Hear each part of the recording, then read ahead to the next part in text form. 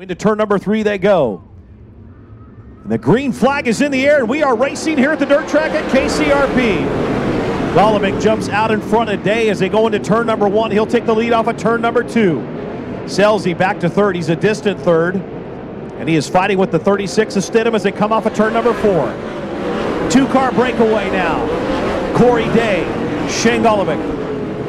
1 lap in the books and the breeze blows and we've got trouble. Oh my goodness, what a tough break for the 36 machine of Craig Stidham. Stidham started on the outside of row number 3, and the 42X machine also having trouble. Hammer down, Charlie Brown. We are racing here at the dirt track at Kern County Raceway. Shane Golovic with another excellent restart. Corey Day trying to make a move to the inside. Golovic able to keep a car length and a half advantage over Corey Day as they cross the stripe to complete lap number 2. Again, another 2-car breakaway. Tim Kading in the 83 sits all by his lonesome in 3rd position as they come out of turn number 4. Oh boy, some contact mid-pack.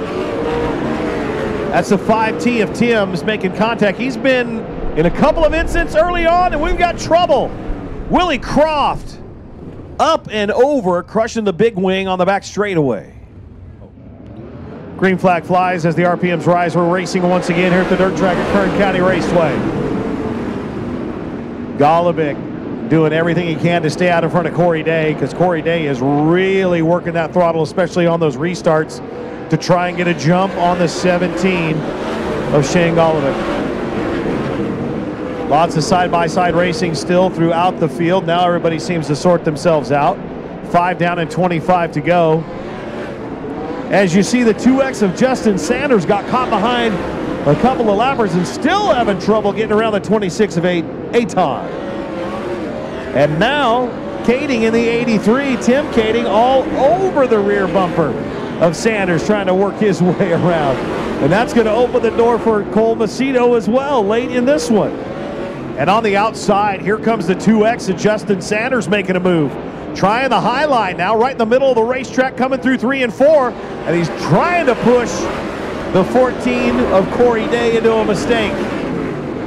Not going to happen tonight.